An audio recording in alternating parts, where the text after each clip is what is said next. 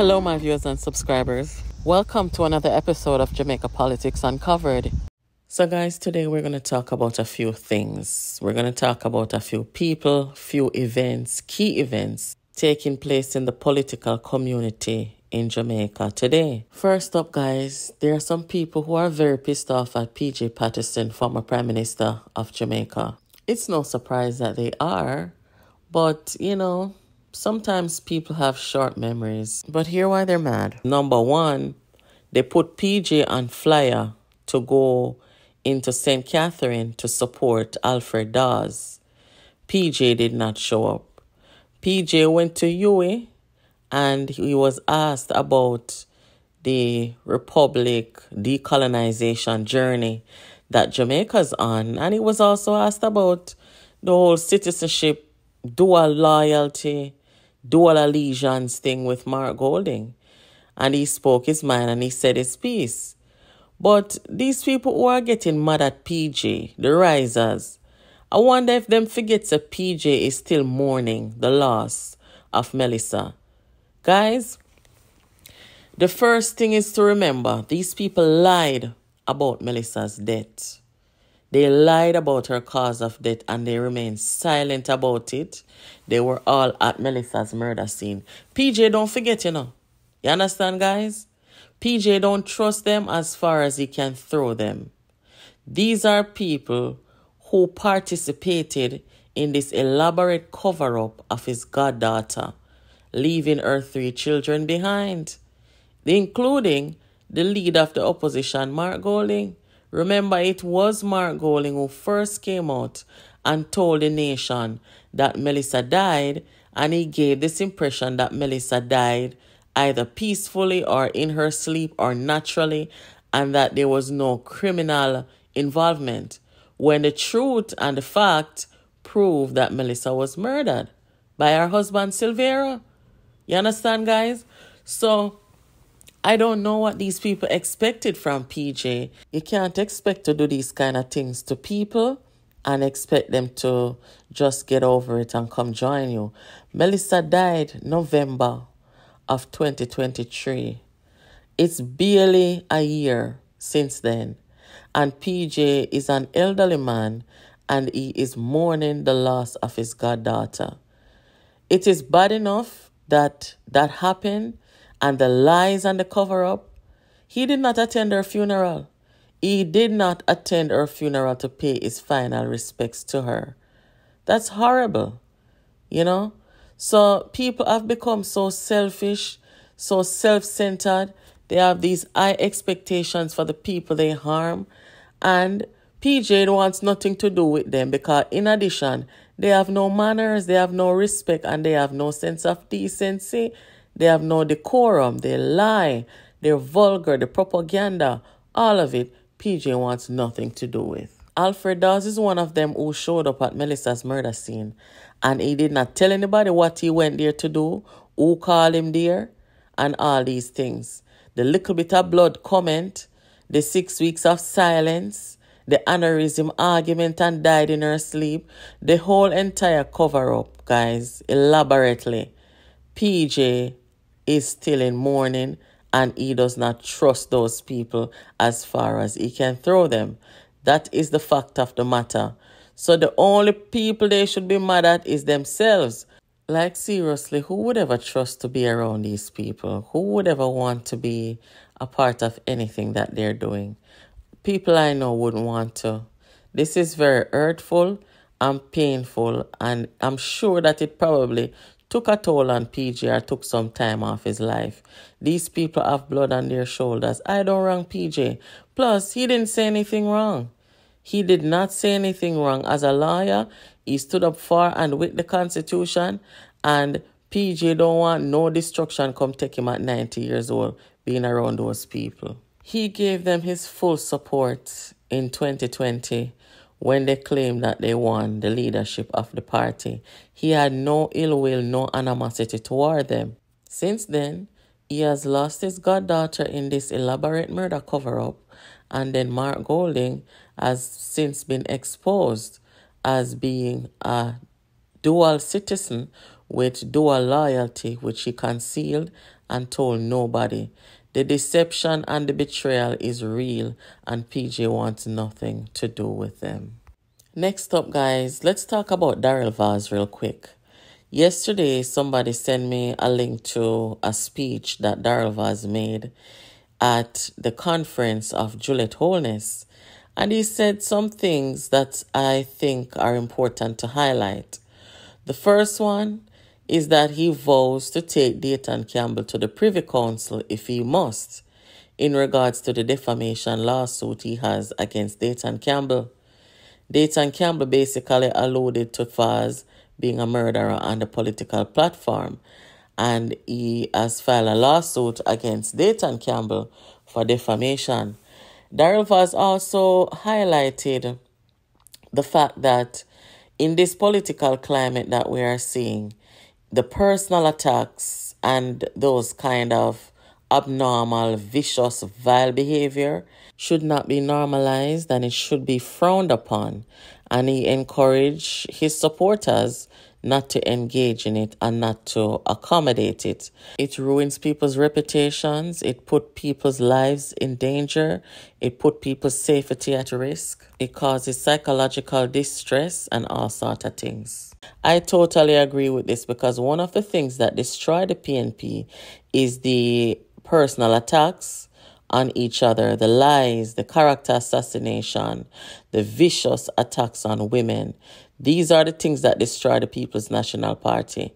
So, Daryl Vaz was right, but hear what he had to say, guys. In my sectoral debate, closing of the type of personal attacks that are being exchanged in the politics of today.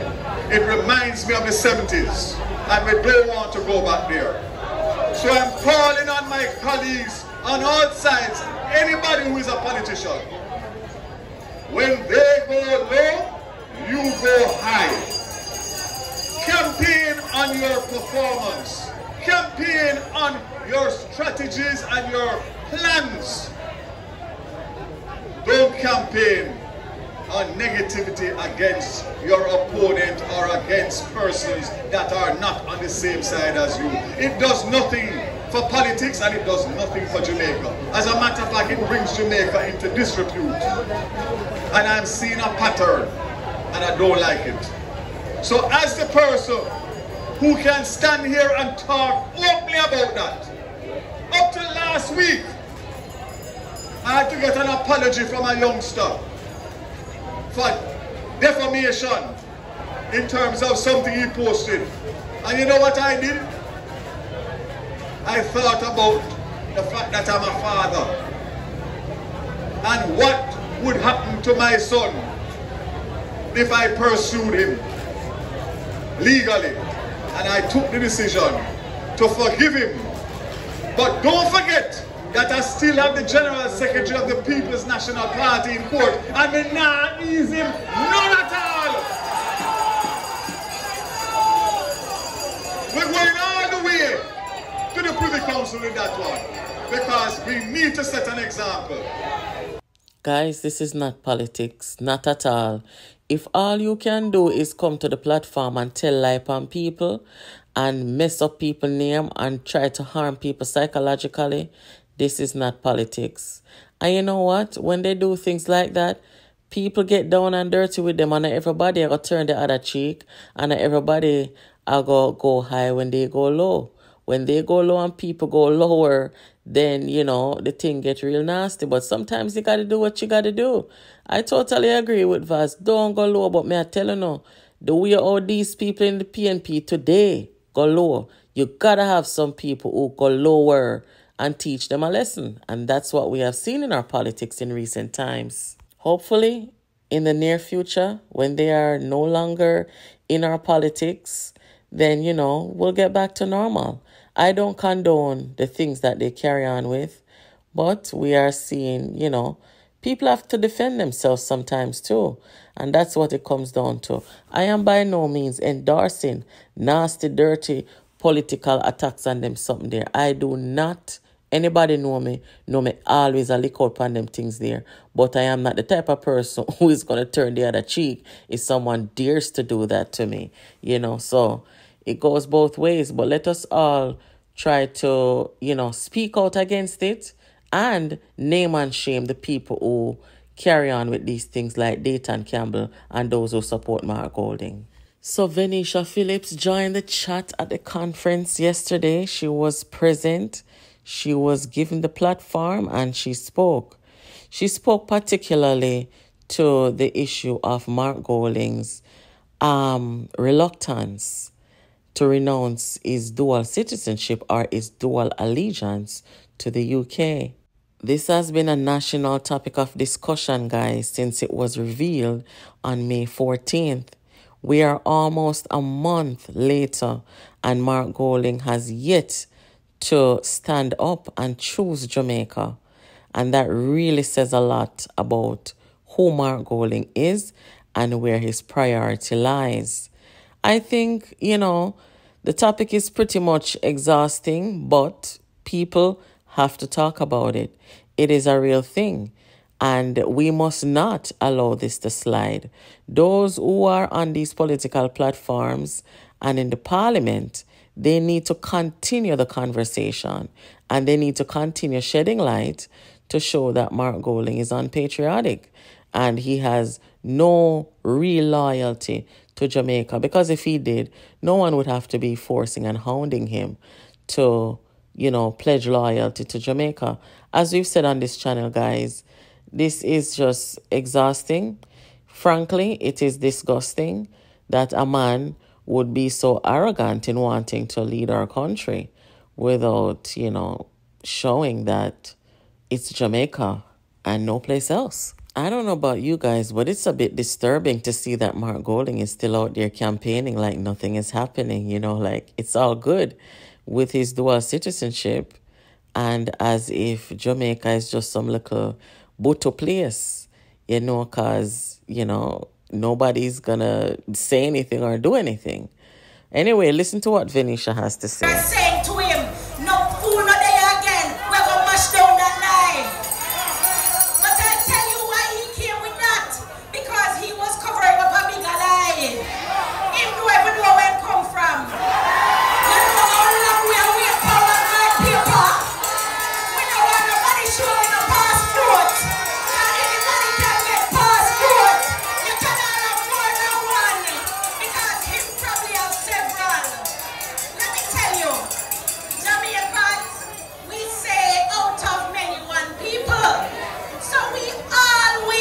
Appreciate foreigners who want to be Jamaicans. So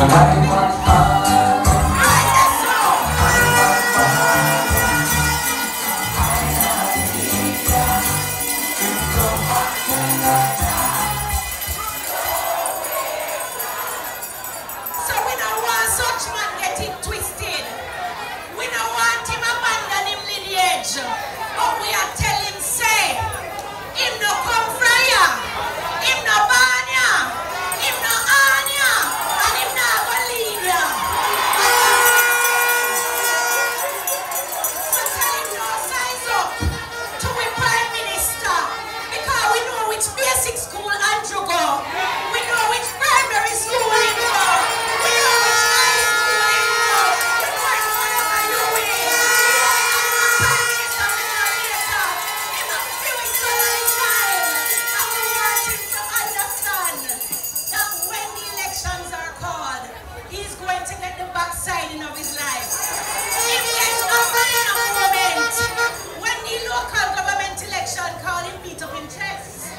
But we could talk about that because I want to congratulate all my colleagues who took their seats in council. Just remember the work didn't end on February 26th, it started.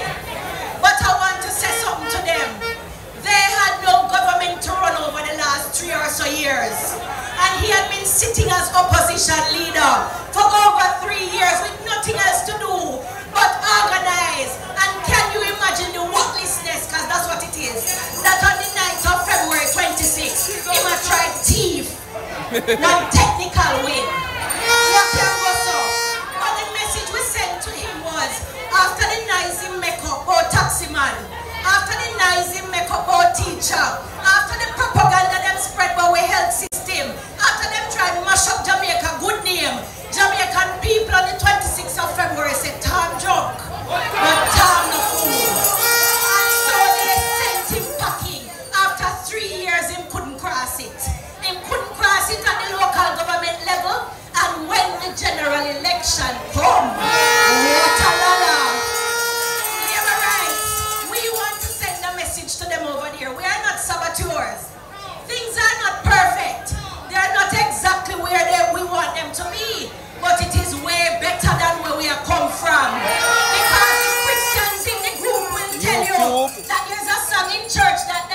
156 person who subscribe up on the page So to the and click teachers, on YouTube. I say look back for your payslip from them time there. To the police them, I say look back for your payslip from them time there.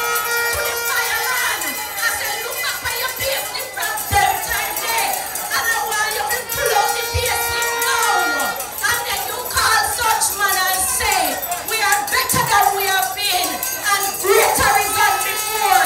Because Andrew Rogers and the team of the Jamaican Labour Party is going to deliver prosperity for the people of Jamaica. One love, Labour right. Yeah, guys, so according to the Sunday Observer yesterday, a poll came out showing that 64% of Jamaicans are against dual citizenship or dual loyalty where the leader of the country is concerned. So that is a pretty good indication, I guess, of how the Jamaican people feel. And I think it's probably more than that, you know what I mean, guys? But like, who does that? Nobody, you know what I mean? It's kind of way out in a midfield for anybody would have the audacity to want to do something like that. You know, there's just too many conflicts of interest. And it's a selfish thing, basically, what it comes down to. But anyway, guys, make sure you're keeping it locked here to Jamaica Politics Uncovered for your latest political news, reviews, and updates. Guys, make sure you're subscribed and you're inviting your friends over here so to come and hang out with us. Catch you in the next video.